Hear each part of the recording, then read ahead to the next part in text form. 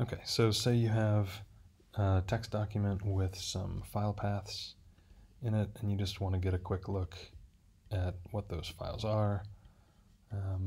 One way you can do it is to go here and kill, and then make it into the find file, and then go and check it out and see what it is, and then kill it, and then go back.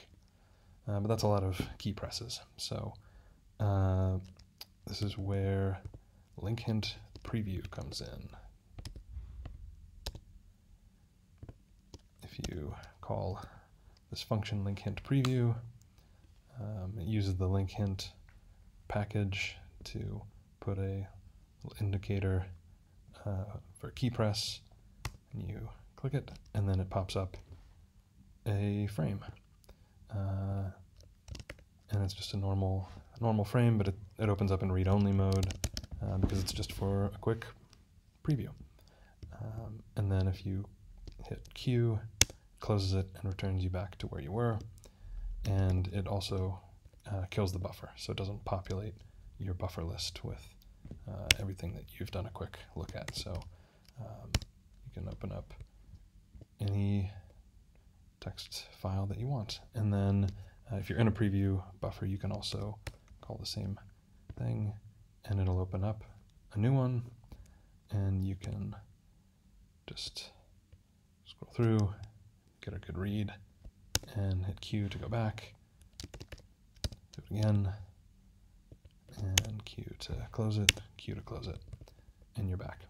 So as you saw, it works in on regular file paths, just text file paths, and it also works on org links as well, like that.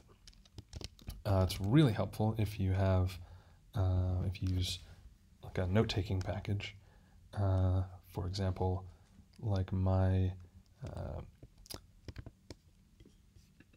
package called ZK, which has a lot of links to notes like this. Very often I want to just take a look and see what is in a file, and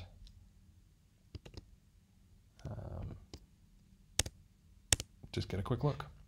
So this is really useful for that. And that's pretty much the gist of it. So if it's helpful, if you think this might be helpful to you, take a look and see what you think. And if you have any suggestions for improvement or any kind of additional customizations, other than the kind of one customization is the frame parameters here, but any other extensions that might be useful, I'd be interested to hear. So thanks for stopping by.